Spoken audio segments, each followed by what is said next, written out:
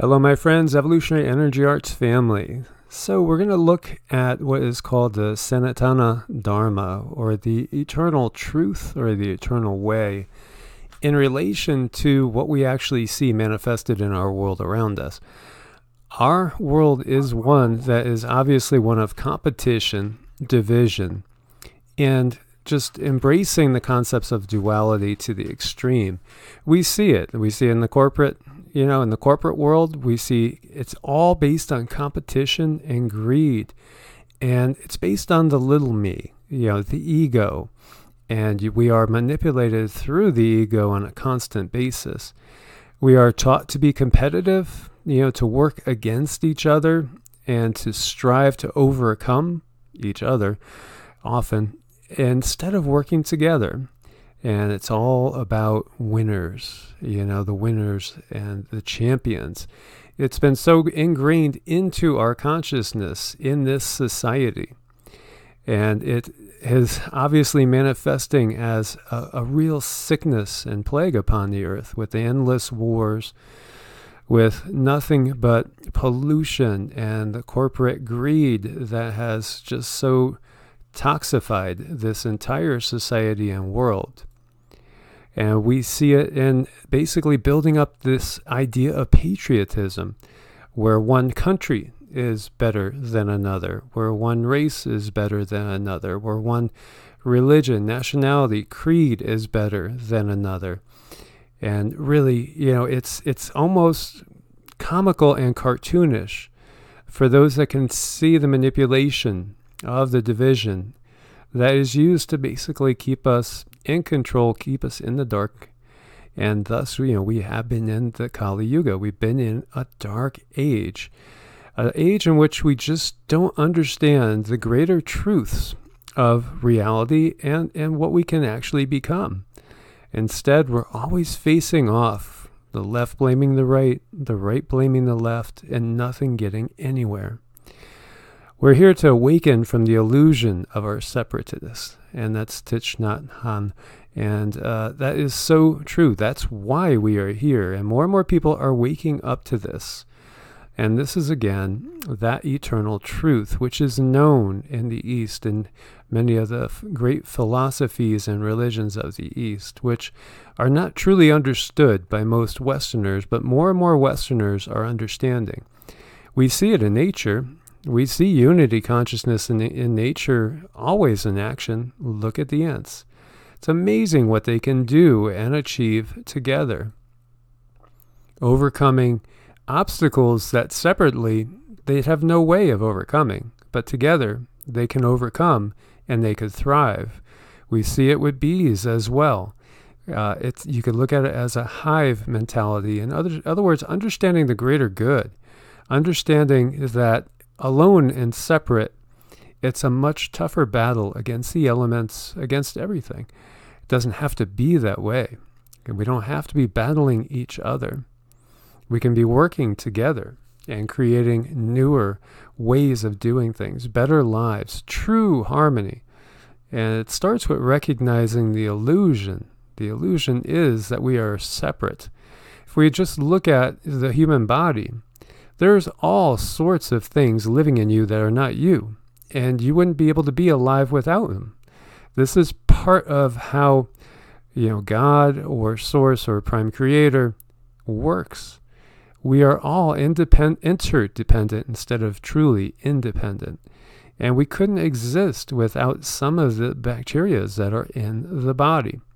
And these things in your microbiome actually outnumber the cells in your own body 10 to 1. And that's okay, because that's the way it's intended to be.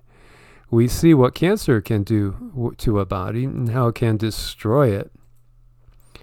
And again, it doesn't have to be that way, because the body left to its own devices in the proper environment can't get rid of cancer. Cancer is a symptom of our culture. It's a symptom of our mindset and what we have accepted. We see the fractal nature of the universe, as above, so below. And as we were just talking about your microbiome, with all these things living in you are part of the microbiome of something much larger. This reflection is obvious, and it's all over and all around us. If we go out of the Vedas, we see the life of Brahma, which is the creator god, equates to 311 trillion years. And we see a day of Brahma is 4.32 billion years. So what we're recognizing is that we're living in a being. We are actually living inside of a being. You are actually in the mind of God. And so when we look at the lifespan of some cells, certain cells in the intestines, they only have a lifespan of about 4 days. We know there's certain insects that might only live a few days. There are bacteria that just live for moments. So to them, we are living, millions and billions of years equivalently. But ultimately, everything is consciousness. And this, again, is getting into the lifespan of Brahma. They recognized that we are living in an entity. We're a part of a bigger entity. And we could look at it like, well, we are a part of the earth. We're a part of the earth. And so we are in the earth's microbiome. The earth itself is in the microbiome of the galaxy. The galaxy itself is just a part of the microbiome of the universe. The universe is just a part of the multiverse. This goes on forever. So this is part of our reality. And it's recognized over here, out of the Vedas and the Puranas, that there's 432,000 humanoid races in our multiverse. So, that's understanding that there are a myriad of different worlds, not only physical worlds in the 3D, worlds in various densities, dimensions. This is just known in this, in the Hindu universe. It's taken for granted. And we are multidimensional beings, which science has found out now to be the truth.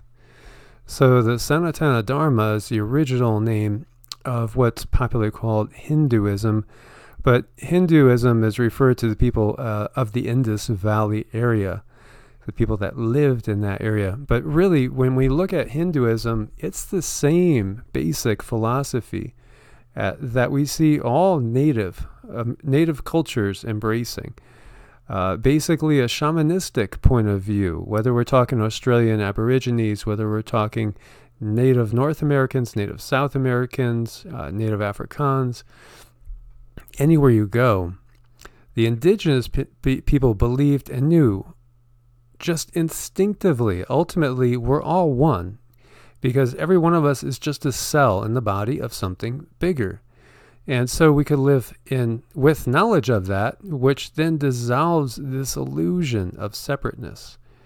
When we realize that we're a part of something bigger, and we don't have to be constantly competing with each other, striving against each other, winning something or losing something. Instead, we could be working together, understanding that we are actually codependent, not only on each other, but in everything in this reality. So this is something that the indigenous peoples around the globe knew. And, it took me a little bit to realize this, but I realized this decades ago, that basically what we would call Hinduism, which is really a huge collective, the real accurate term is Sanatana Dharma. So it's kind of a code of ethics. It's a way of living. It's an understanding of the multiverse around us, where we can achieve moksha, which is enlightenment and liberation from the wheel of dharma and karmic retribution. Every action that we do emanates outwards, creating an energy pattern out into the universe. So the more benevolent our actions, the better, and it releases us from our karmic debt over time.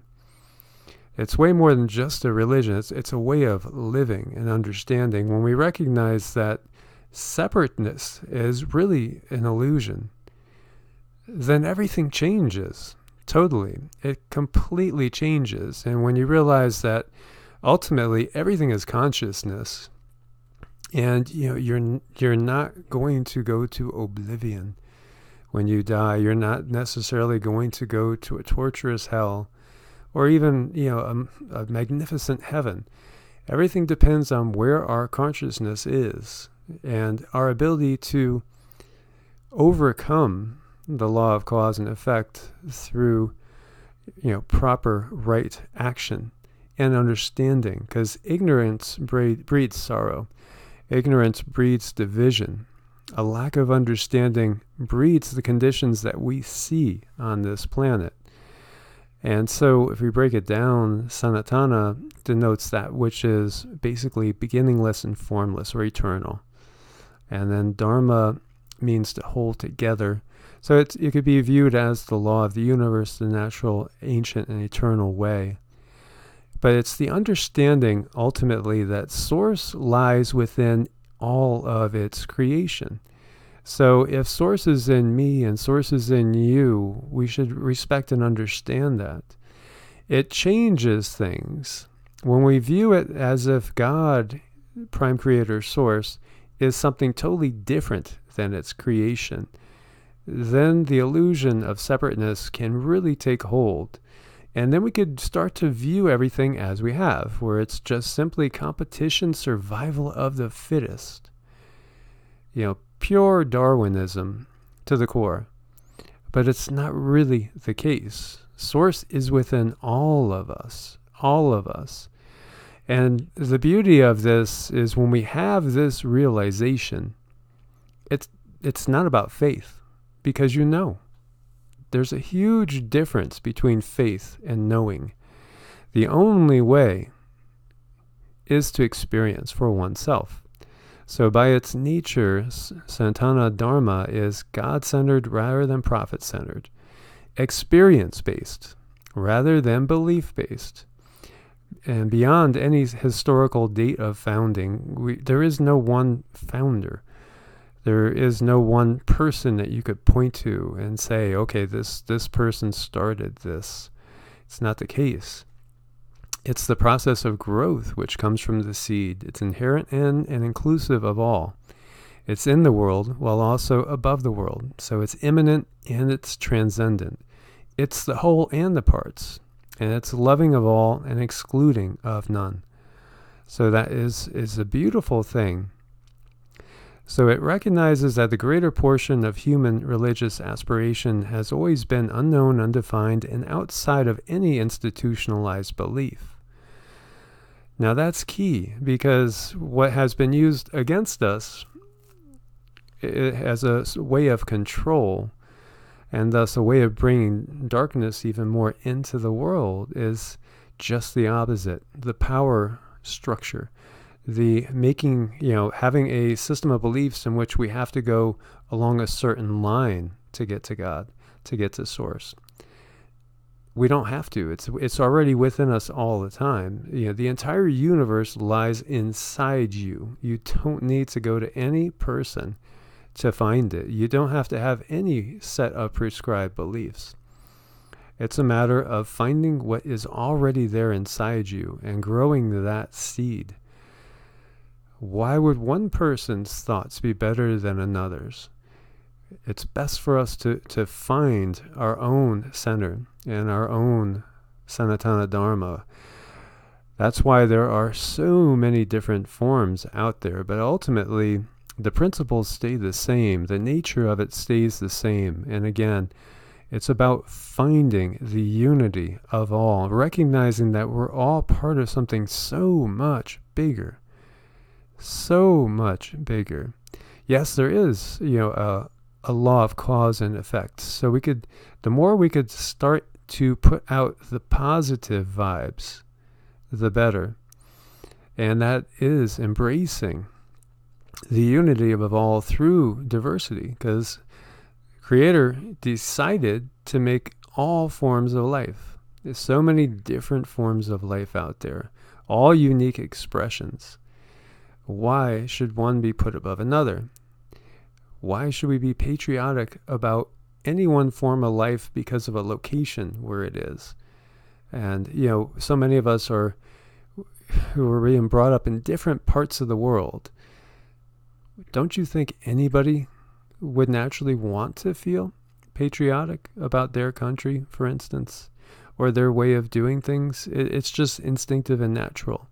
So we start to recognize that Source is in everything, and Source chose diversity as a way of expressing itself. So we should embrace that diversity, and that is a beautiful thing. And so when we get in line with the principles of this, we're no longer viewing everything as a struggle against opposition. We recognize that there's simply a lack of understanding that many need to come to, and that only comes through internal work. And obviously in this society, so many people are just doing all they can to just make their bills, and that's part of the problems with this society as well. If more people had more time to go within, and again, that's a choice as well, because we could choose to step out of the system, and it's not always easy. But the more we could step out of the system, the more we can cultivate that an internal knowing, which leads to the eternal truth. So we are most definitely at the cusp of greater understanding. Also, when we see what's happening in the scientific world, and quantum physics really goes totally in line with this. As you see this article, this was from the 13th of July of 2019, first ever photo of quantum entanglement, because ultimately everything is entangled. Everything is one.